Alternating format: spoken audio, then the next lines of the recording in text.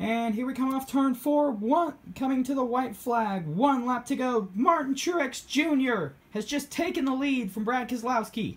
Coming down into turn 1, he is smooth sailing right now. As he comes off turn 2, it looks like he's got this done.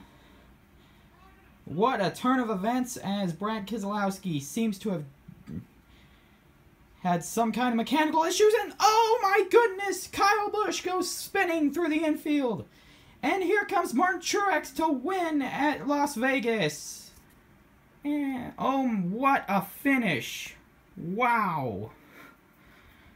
What an intense final laps.